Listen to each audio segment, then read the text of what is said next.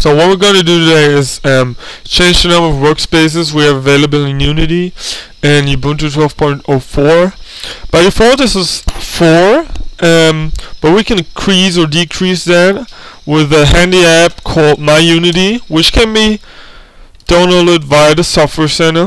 So just go to the Ubuntu Software Center and search for MyUnity. Click install, which will ask for a password as always, and then it will download and install MyUnity.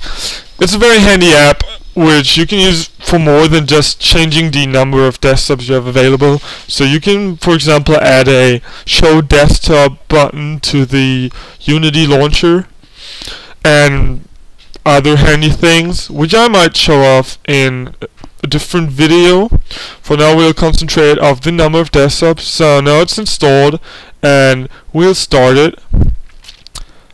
Once it's started, you can go to the desktop tab up here, and then you'll find two sliders down here at the bottom which describe the horizontal number of desktops and the vertical number of desktops, which can be set to minimum of 1 and a maximum of 8.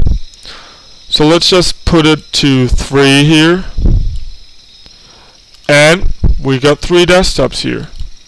If we put it back to 2, which is the default, you'll see you have 2 again.